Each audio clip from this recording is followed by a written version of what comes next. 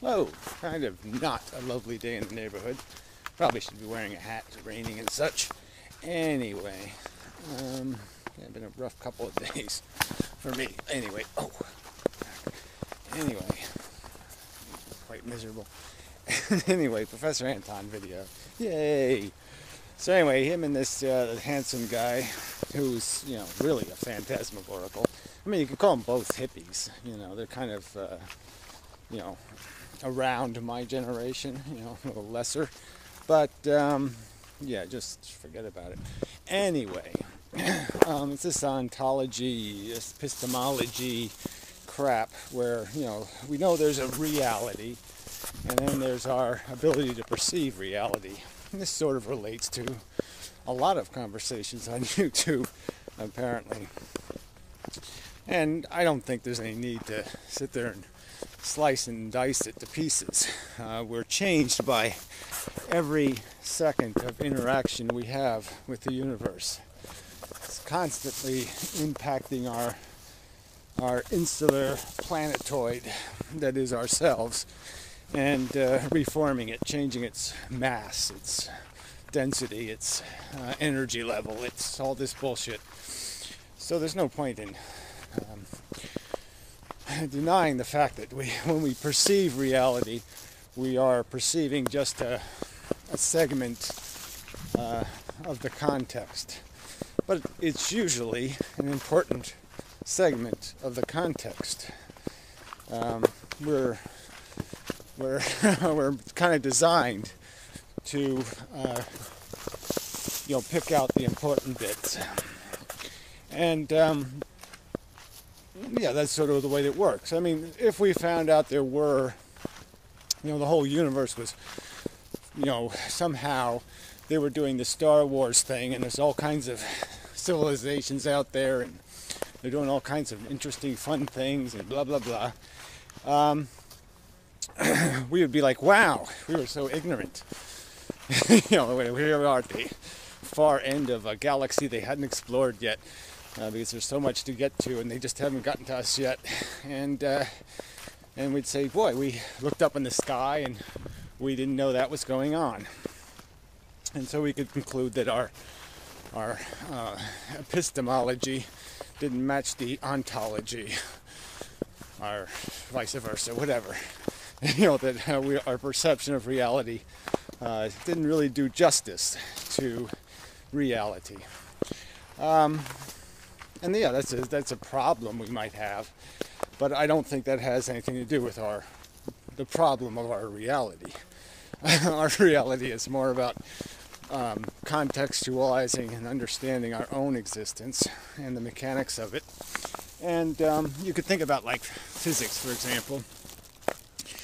The understanding has evolved with time. I have to be a little careful I don't slip here. It's a little slimy.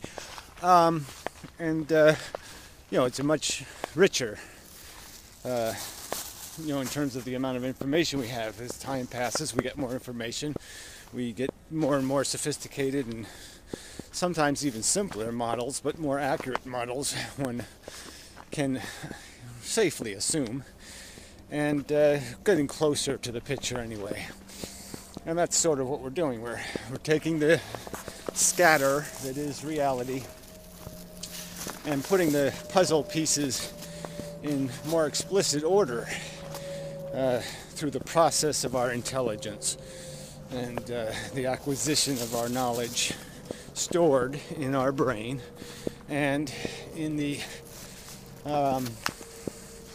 peripheral indexes, books, and diagrams and drawings and notes that we take throughout our life to help us retain information.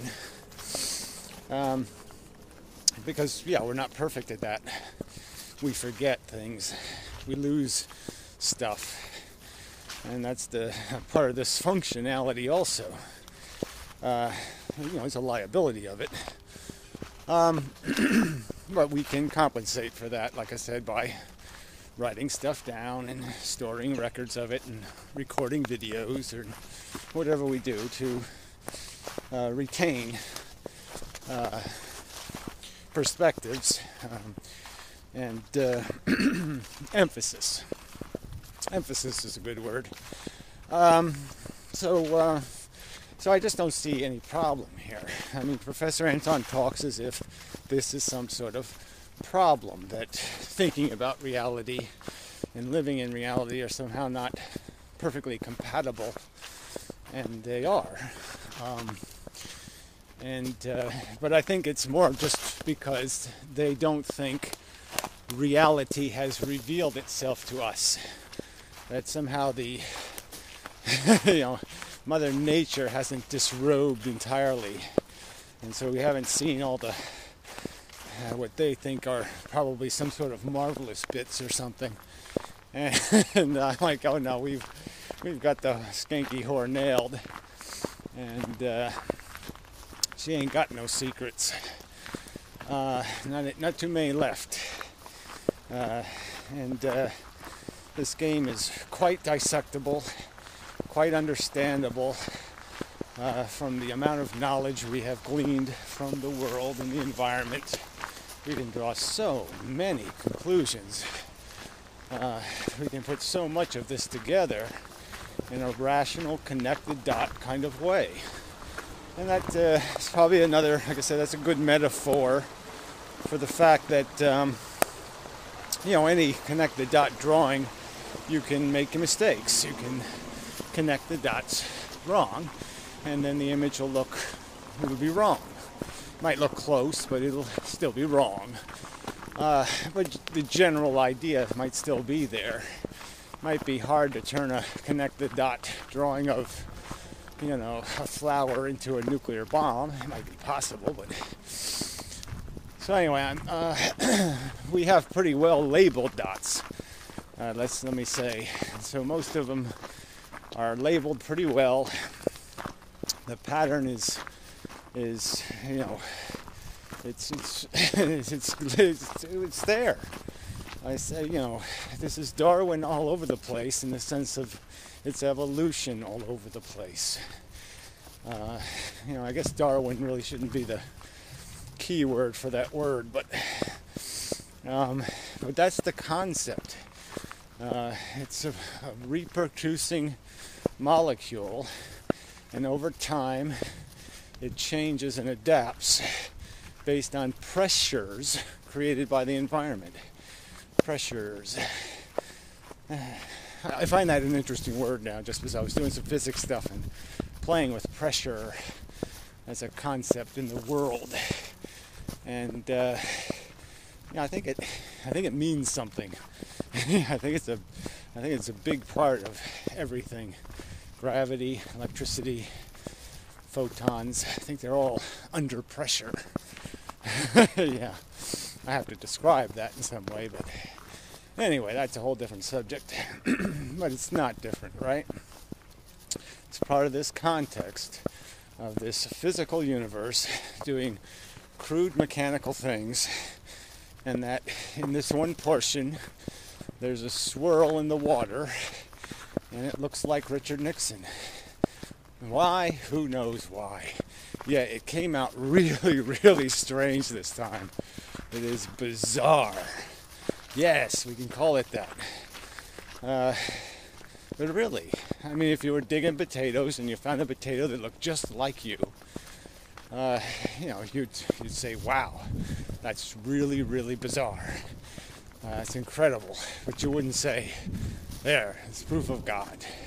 You'd understand that this is what is possible in the world. And it's possible for, obviously, for biomass to do more than, green algae. That if a certain chain of events takes place in a certain environment, it can do something just frickin' bizarre. And I claim that's what we are.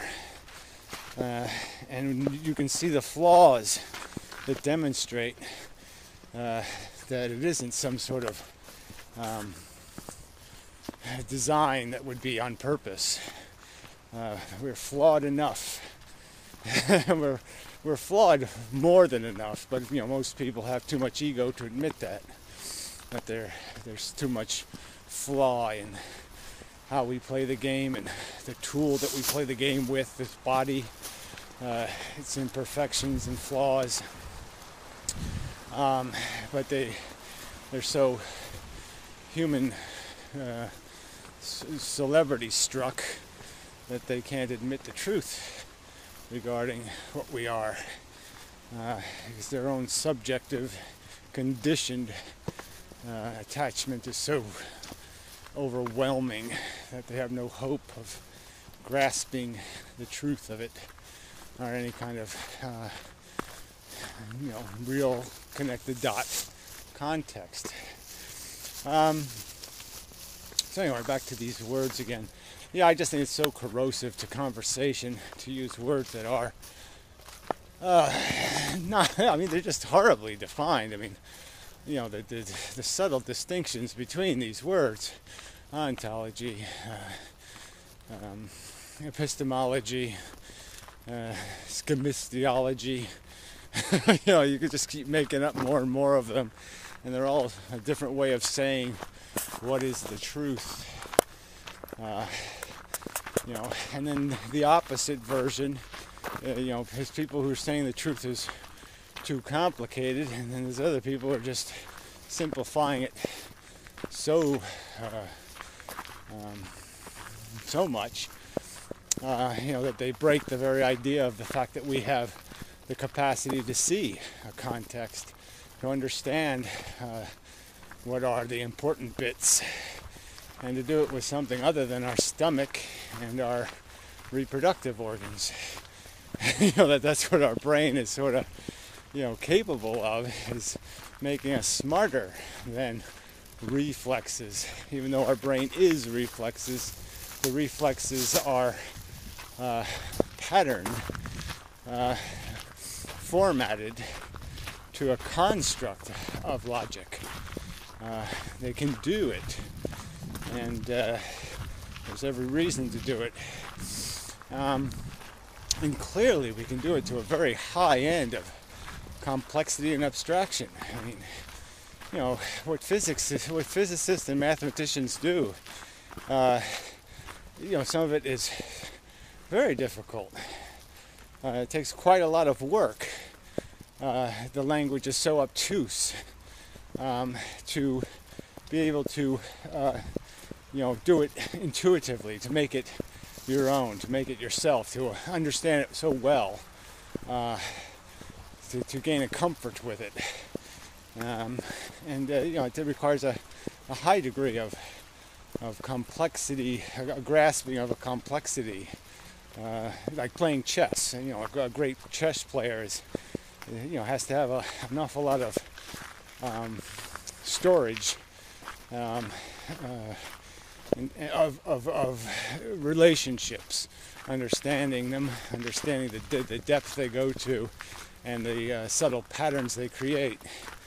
And so somewhere in between those two things, obviously I don't think if you get too deep, if you get too caught up in the singular detail, then you won't be able to see the big picture, if you're too close to the forest. And if you're too far away, it's no good either.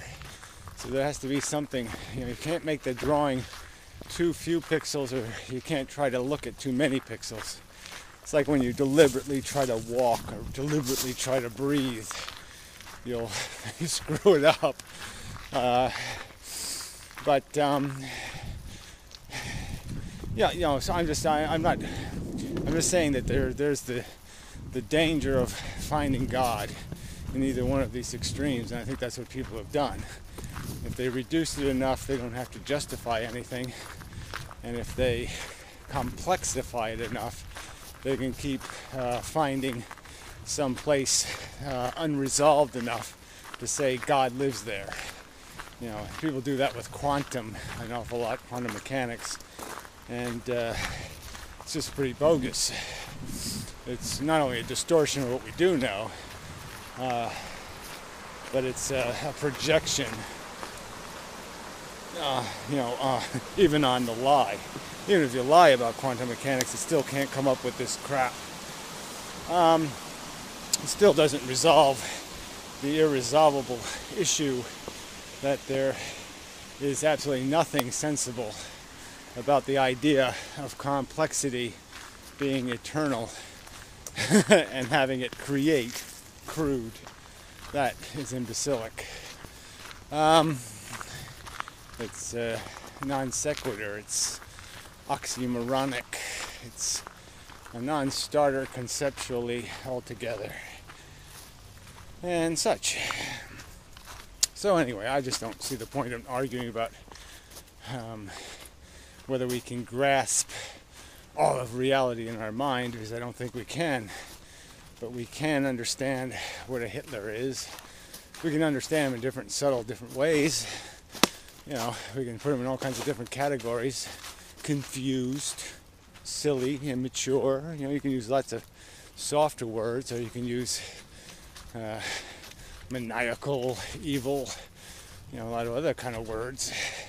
But the point is you can understand it, put it in these general categories, and those categories will be generally accurate relative to other things you put in the same category that has similar properties. So again, we're back to categories and properties.